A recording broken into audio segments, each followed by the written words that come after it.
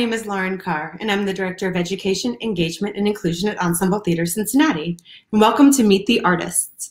So as you may know, throughout the season, when we have our regularly scheduled performances, on the second and third Thursdays after the performance, we have our Meet the Artists live in our lobby bar. But since we are unable to be in our space, we'd like to bring these conversations straight to you at home, where you're nice and comfortable and safe. Tonight, we have a very special guest, special to me especially. We have Erin Carr, who is a movement and intimacy coordinator and theater practitioner. Hello. Hi, Erin. Welcome. Thank you. So, as I just mentioned in our before you joined us in, you are a movement and intimacy coordinator and theater practitioner. So let's just go ahead and start by breaking that down. So, movement and intimacy coordinator. What does that mean? Great. So, breaking those two words apart. Movement. When I work as a movement coordinator, which I've been doing for over 10 years, I work in order to understand how the body exists in space and how we're able to tell a narrative with our gestures and our shape. And how then as a coordinator, how I'm able to help an artist translate that to the back row of the theater. As intimacy coordinator, intimacy coordination has luckily become more mainstream and it's becoming more of our vocabulary in our theater world. An intimacy coordinator is an individual who works with a set of exercises and established vocabulary in order to work with the intended narrative to stage the intimacy for a show. Okay. All right. So theater practitioner, can you break that one down for us? Yes. So that is an umbrella term where, since working in the world of theater my whole life, use theater practitioner as an umbrella term for my work as an actor, as a director, as a creator, as a teaching artist, to kind of encompass everything that I do within the world of theater. Cool. So if you just could, for those people who are watching us tonight who may not know, and I'm very fortunate to know your background, but for everybody else, can you give us a little bit of your background and where you're from? Yes. So I am Cincinnati, born and raised on the West Side, and lucky enough to be part of an incredible arts family. You may also know our brother, Michael Carr, who is an actor frequently seen on the Ensemble Theater Cincinnati stage. Might have seen him in George McBride. But we come from an incredibly artistic and supportive family, which you also may not know, but our father is an accomplished songwriter. Our mom is a costume designer. So very lucky to have that support growing up. My initial training for my undergraduate degree, I went to New York University's Tisch School of the Arts. So while I was there, I studied at the experimental theater wing, working with some of the most incredible, groundbreaking physical theater artists of our time and leading practitioners in contact improvisation, in viewpoints, and grotesque. It was working with these practitioners where I was able to establish my own vocabulary I use when I'm working as a movement coordinator and now as an intimacy coordinator as well. After my undergraduate degree, I moved to Philadelphia. I started my first theater company, Revamp Collective, a feminist-centric theater company based on intersectional feminism on the stage, in the work, and behind the scenes, working to make sure that the voices who have not had a chance to be heard could have a seat at the table. Since then, I have moved back to Cincinnati. And while I have been in Cincinnati working as an actor, as a creator, as a director, teaching artist, and recently also co-founded Solasta Theater Lab, a physical theater company working on impulse into action through movement work and puppetry. I also travel around the US teaching this work for high schools, universities, and corporations as well. Wow, that's a lot. Just a bit. So talking about movement and intimacy in particular, how did you get into this work? Well, I have personally been working as a movement life coach and a body language consultant for the past 10 years. It's through this work that I have been able to use some of the physical vocabulary that I mentioned from within my training, such as core contact, of establishing core contact anytime I'm staging a moment within movement. So that's kind of been my basis of movement training, movement work, getting me into the work of coordination.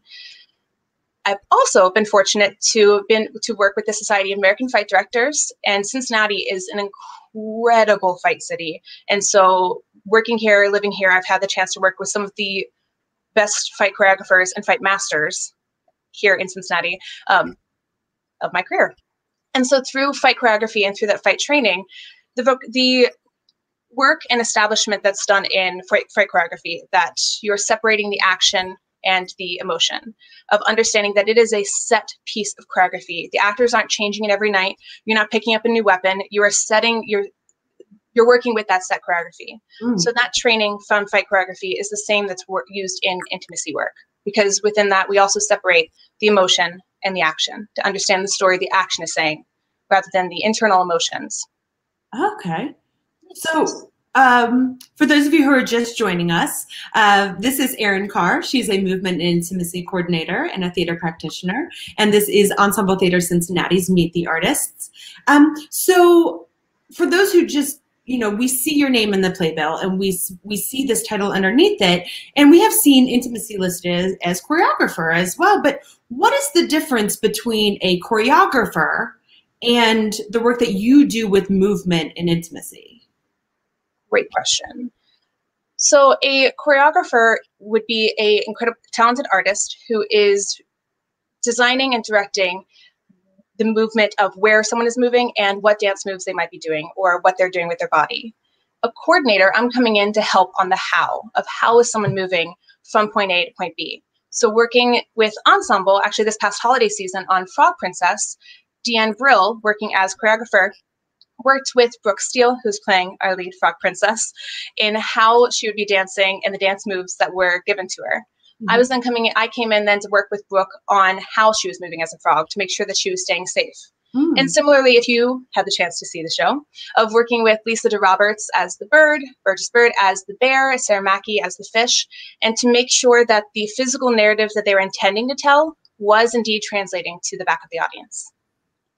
Cool. So then you're working in tandem with the director or the choreographer. Yes, it is incredibly important to make sure that you are, as you said, working in tandem. It's part of the production team, coming in at the pre-production meetings, being part of the team to making sure that everyone is on the same page and understanding what I'm doing as I'm coming into the room. I had an incredible time working with Deanne and understanding how I was able to help her and how I can then use her work as well.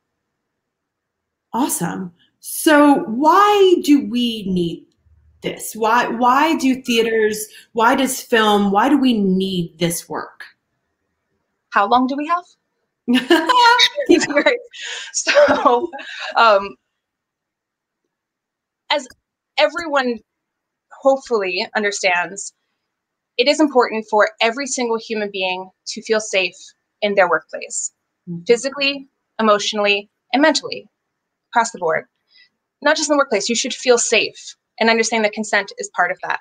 So an intimacy coordinator comes in to work on that specific production of bringing in their set exercises, as I mentioned, which can include rituals of engagement for the artist involved in a sensitive scene to make sure that they're establishing a tapping in and a tapping out protocol and exercise or ritual that works best for them, of making sure that the entire cast, the entire team is on the same page with communication, with vocabulary that everyone feels comfortable with, specifically the artist, the vocabulary the artists feel comfortable with, and the physical action that the artists feel comfortable with, and making sure that the action that's being told is not gratuitous, making sure that the physical narrative is within everyone's boundaries and the playwright's intention as well.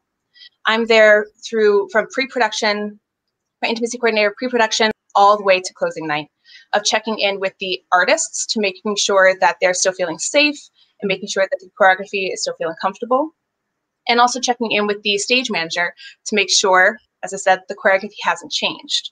Make sure that it is established as that choreography. So it's that idea of consent is imperative in all cultures, but especially within theater, with any script. Oh, fun. So what may be some of your favorite shows that you've worked on at Ensemble Theater Cincinnati? Well, going down the list. As a movement coordinator, I had this time last year, we were working on The Wolves. And I was lucky enough to come in to work on the wolves with this incredible cast of artists in order to create an ensemble physical vocabulary that they were using throughout the show, and to introduce awareness, kinesthetic response, so that way all artists were on the same page. And of course, as I mentioned, most importantly, to make sure that they were being safe with their body. And I said, translating that narrative, that physical narrative with their entire body from the stage to the back of the audience. So as a movement coordinator, that was a wonderful experience working on this new show. And then this past season with opening show of Fun Home, I had an amazing time with the entire cast. I had an amazing time working with the entire cast on any points of contact. Everyone understood the work, but specifically working with Charlie Clark and Max Myers. Because what was interesting working on their scene is that there actually isn't a moment of physical contact that we were playing with. And so it really was establishing that conversation that intimacy isn't necessarily physical contact. There are many realms of intimacy, and intimacy is defined by each individual. Thus, it's important for theater companies to have a conversation with their artists that they're bringing in as well. And so thinking about that space that was between the two actors, and as we all know right now, how important space is, so playing with that space as intimacy. Yeah. So those are two of my favorite recent experiences. I'm going to kind of jump around a little bit because we have some really great questions coming in. So we have a question that is, can you give us an example of this type of ritual? So you mentioned the rituals that you work on with the actors. Yes.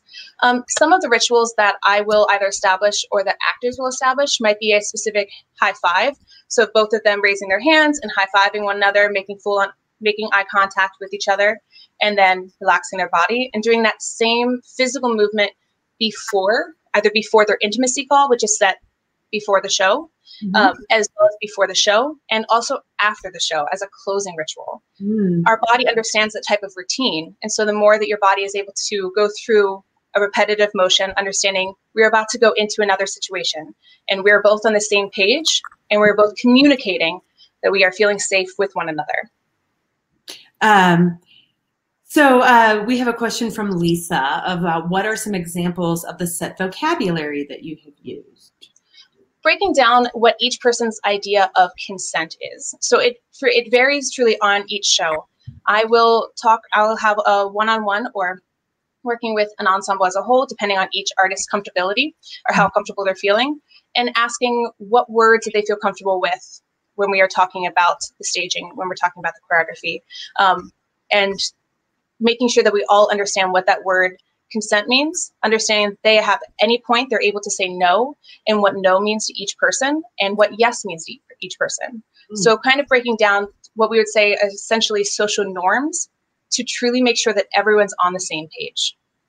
Now, earlier when you and I were kind of talking about what we would be talking about tonight, you had this amazing story about consent. I know what you're talking about. Yes. Yes. So, well, as I mentioned, so working as a movement coordinator and a movement teaching artist for over 10 years, when I've been working as a teaching artist, I've worked with artists of all ages. So I do this work from ages 5 to 80. So my favorite moments actually of introducing and teaching consent is with the younger age groups. Working with the 5-year-olds, we'll be working on a scene, and it might be that'll be working on stage pushes or come-up pushes or a stage hug, and making sure that every single one of them understands that you are not able to make physical contact with someone unless you've been given consent. And at any point, if someone asks you if they can make contact, you can always say no, whether it's me as a teacher, whether it's another peer. And just because someone said yes for previous exercise doesn't mean that yes still is implied. So of establishing that they will always ask, may I make contact before a come-up push or a stage hug, what I love, and is incredibly endearing in a wonderful, wonderful way, is that a lot of times during the show, you'll actually see the 5- and 6-year-olds pause before that push or before that hug and whisper to the other actor, may I make contact? And then they will wait for the other actor to respond during their before they do. During their performance. During the performance. In front of their parents. Yes. I'd much rather of teaching what consent means for each individual at a younger age and understanding what physical movement, the story you're telling at that age too. That's amazing. We've got a really great question from Carolyn. Carolyn asks, what happens when the artistic vision of a playwright or director competes with the actor? That is a wonderful question. Yeah. Or, okay, actors. Okay. It's a great question. I'm breaking it apart for myself. Always making sure if you're, especially, I'm going to talk first with the director and the actors. So I think the playwrights write different, I'll first start with directors and the actors. So with a director, one of the things that I will talk about and work with the director is to understand what is their intention of that staging. Is it gratuitous? What is the reason of that movement? So to understand that intimacy, as I mentioned with Fun Home, intimacy can be expressed through so many different forms. So making sure that it is intended and it is necessary. But first and foremost, it does come to the actors' boundaries of making sure how are the actors feeling comfortable. And if an actor has agreed to a show, they've read the script, they know what is intended. However, what's incredibly important and why intimacy coordinator is there is because although they might have read the script and they understand that there's a point of contact, they're not agreeing to how that contact is being staged or how that contact is being directed. So intimacy coordinator is there to make sure that it is similar to fight choreography. It is set, it is safe, it is staged. And it's a conversation, Carolyn, as well, of a conversation ideally between the playwright, the director, and the artists. All right. That's, I mean, something that, something we haven't really talked about, right? So if the playwright has written in a scene, but the director may come in with a vision of that scene being something different, the actor may have read the script and seen the playwright's vision, but doesn't necessarily know the director's vision yet. And that's where you come in to kind of bridge that gap. Yes. Huh. So, beautifully put. Yeah, I'm like, no, I'm just kind of processing as we're going. So for those of you who are just joining us, my name is Erin Carr, and I'm the Director of Education, Engagement, and Inclusion at Ensemble Theater Cincinnati. And I have with me tonight Erin Carr, who is a movement and intimacy coordinator, theater practitioner, and my sister. I had to throw it in there somewhere. I was like, it was going to happen at some point. Just had to throw that in there. Very proud over here. So, might as well go ahead and use that. So, what are some challenges that you may have faced in this work, or people tend to face in this work? What Carolyn brought up with that question is exactly one of the biggest challenges, specifically the conversation to have with the entire production team and with the director. So that the problems might come up due to generational divide or a misunderstanding of the work. So it's incredibly important in order for all directors, all artists to educate themselves on these pillars, on this work, on this codified system of intimacy coordination.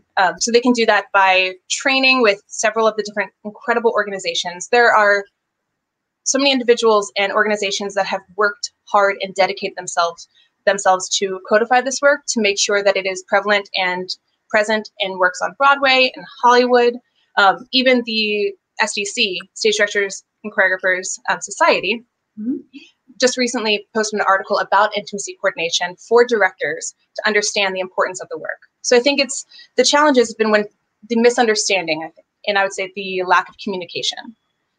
So that's where I encourage all directors, all artists to, if you're not familiar with this work, to find training within it. And so what different organizations would you refer them to? Definitely, I would say the 3 organizations that always come to mind: Intimacy Directors and Coordinators. I have here Theatrical Intimacy Education. And if you are abroad, there's Team IDI, Intimacy Directors International, UK, just to name a few. But all of those creators are brilliant in their work. So we have a question from Victoria. What advice can you give to performers to advocate for themselves in productions when an intimacy coordinator is not present? That's a great question. Yes. Wonderful question, Victoria. Similarly, the more that actors are able to understand what an intimacy coordinator does, the more that they can advocate for themselves with that vocabulary, with those words of understanding, great, why is this moment of contact necessary? In the similar way of if a director were to say to someone, and now you're going to have a fight, why? In musicals, we sing because words aren't enough to express those emotions. And during fight scenes, we fight because words are not enough. And so similarly, there's moments of intimacy because words are not enough. So breaking down and just establishing that as the norm of during your script work, analysis, character work, of asking, great, why is this moment necessary? And then establishing your boundaries. So understanding as an artist what you feel comfortable with physically and taking that self-awareness for yourself, using that self-awareness in the room for yourself. So we have another question that is, when did this role of intimacy coordinator begin to emerge in the theater world? And I want to kind of add on to that of, why did it take us so long?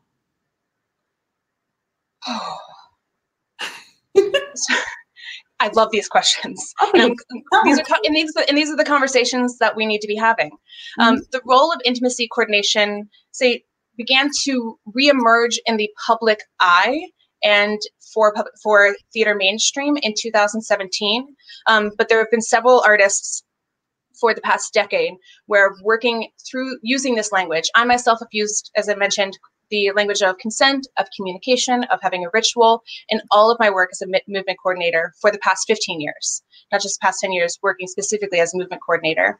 But luckily within these organizations and these companies that these individuals have really established this work for the past 4 years. So why is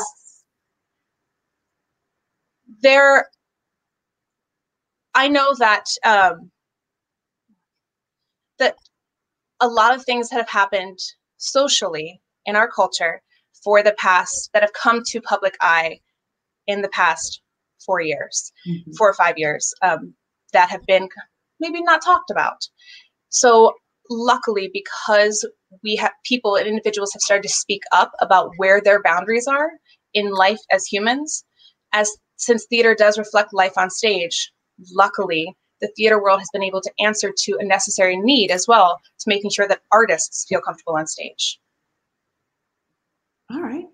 And so one of the things that you and I have kind of talked about, and I am definitely getting back to some of these questions, but that this work really transcends theater. It transcends film, right? Other types of performance. Because I had the question asked to me, does this apply to ballet, to opera? I think there's so many other venues. Everything. In the same way that any organization, any company would never move forward without an HR department. No theater company or no artistic production should be without an intimacy coordinator on staff or on production. As I mentioned, intimacy is defined by what the artist, and artist being in every form of art, of how they define it. So an intimacy coordinator is there to making sure that one artist, as I said, for one person holding a hand might not be intimate, for another it could be extremely intimate. So making sure that an intimacy coordinator is there in all art forms. So we have a great question from Daniela. It says, can you talk a little bit about intimacy work in productions where other cultures, other than American, are present, and how American theater works better on cultural diversity? I love these questions. These are amazing. Great. Yes, well, I think it comes down to, once again, the thing we don't have enough of communication, of listening first before speaking. So listening to understand how a specific culture might express a form of intimacy, and asking that artist or asking people of that culture for examples, and especially for them to be in the room, wanting to make sure that they are present, and having that conversation, listening, learning, and doing research. I think as artists, we're constantly learning and trying to understand the world and understand how we can better ourselves. And that is definitely a great question, a great thing for all artists to be able to do. Oh, we've got some really great people watching tonight. It's really nice to hear. So again, for any of us who have just joined us, my name is Erin Carr. I'm the Director of Education, Engagement, and Inclusion at Ensemble Theater Cincinnati. And I'm joined tonight with Erin Carr, Movement and Intimacy Coordinator. And so, Erin, what are you up to right now? I mean, we are in this unprecedented times, right? As we all know, this is something, it's amazing. It is truly a global event, right? No one is unaffected by what is going on right now. So what are you doing? What are you up to? How much time do we have again? So As I mentioned, as a theater practitioner, there's many things that fall underneath that umbrella. I am currently creating and devising a physical ensemble piece that will be streamed digitally to be announced at a later point. I also work, as I mentioned, as a body language consultant, doing one-on-one lessons with individuals, artists or non-artists, to understand the physical narrative that they are telling, and how it's translating, and if it's translating in their intended manner. And in order to translate the work of physical theater across different mediums, I've really been working for the past month to break down any of my training and the work that I teach and the work that I work in as an artist, to use those building blocks and create audio files and video platforms in order to make this work a little bit more digestible in a different format. But also, I mean, as we mentioned, space. Exploring how space and spatial relationship and spatial distance is going to be shifted, how contact is going to be shifted going forward. And we do have a great comment that just came in, just a little comment that you actually also worked with a synchronized swimming team? Yeah, yes. How was that? How did that work out? It was, as I mentioned, of working with that physical narrative. We tell stories with our bodies in every single medium. It's wanting to make sure that we're telling the story we intend to tell as a human going into an interview, as an artist on stage, and also to make sure that we're feeling comfortable in our body as we're telling that story. And comfortable comes down to being safe. So making sure that you are physically safe as well as mentally safe telling that story with the shape of your body. Working with the Synchronized Swim Team of Cincinnati was an incredible opportunity to talk about what is being seen versus what is not, and how everything is part of that story. Yeah, I think that was one of the really interesting things with your work with the actors in The Wolves, was that while they were maybe doing a lunge or a crunch, or the different exercises and workout things that they were doing, the importance of the rest of their body and how that translated. Yes. I mean, right now, if anyone who's worked with me, I'm activating my tailbone, being aware of my spine, understanding my feet on the ground, that even though this is all that people are seeing, every part of my body is invested in every single movement. And so with the Wolves, it was similar, of working with understanding how their right foot influenced and changed the way that their left foot was moving, their shoulder blades, their head, hips, all working together as one. That's amazing. So you were working on translating your physical theater movement work online, which is just mind-blowing to me. I'm trying to figure out how to, present myself online, much less physical theater work. And I know that you're still teaching, because you mentioned you're a teaching artist. So I know that you teach with Miami University. Yes. And I think you're working with CCM as well right now. Yes, I was. Yes. So what is, just, as we're kind of wrapping up, what's one thing that bit of advice that you could give to everybody, not only for right now as we are all, understanding the new abnormal world that we are entering into, but when they are on stage or in a film, or, what is that parting words of wisdom you would like to drop on them? Listen to yourself, so you know what to communicate and how to communicate it. Take the time to understand that the person on the receiving end might not be using the same vocabulary that you're intending to get across. So patience. But the more that you can understand yourself and where you're comfortable, as I mentioned, those boundaries, but also how you're using your body, the more that you're going to have those words to translate to a director or to your audience in any format. Awesome. Well, Erin, thank you so much for joining us. I very much appreciate you here with me today. And clink. I thank you so much for Erin. It's really great to have our movement intimacy coordinator here with us on Meet the Artist. So for all of you watching, next week, we are very excited. We have the one, the only, the incomparable Todd Allman. We are so excited. You may have seen him on our stage in I Am My Own Wife or in Hedwig and the Angry Inch. We are so excited that we will have Todd joining us next week. And the week after that, do not think that we are done. Our Meet the Artist series will continue, and we will have a special announcement for you on who that will be coming out soon. So be on the lookout. Check out ETC's Facebook and Instagram and YouTube for constant content and things that we've got coming just for you all. Thank you so much. Have a great night.